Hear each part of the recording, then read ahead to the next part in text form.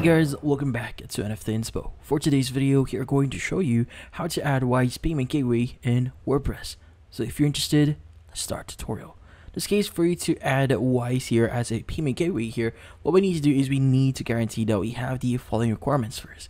So first is you need to guarantee that you have WooCommerce. So I'm assuming you already have WooCommerce installed into your WordPress.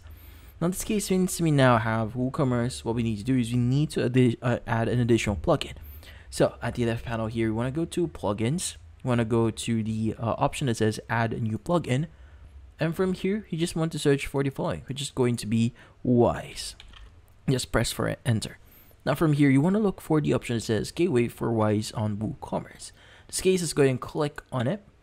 And you want to go ahead and basically start the installation. So let's go and click on install now at the bottom right here.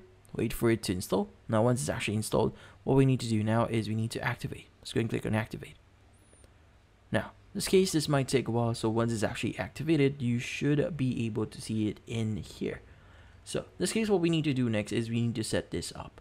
So what we need to do is we need to go to our WooCommerce section. Let's go and click on it. And from here, what we need to do is we need to access our payments. So you want to go to settings, and under settings, you want to go to payments. So let's just go to payments here. So let's go and click on payments. And from here, you should be able, or in this case, you should be able to see Wise Bank Transfer. In this case, you want to go ahead and enable this one and make sure to click on finish setup and follow the on-screen steps here to basically start using it on your website.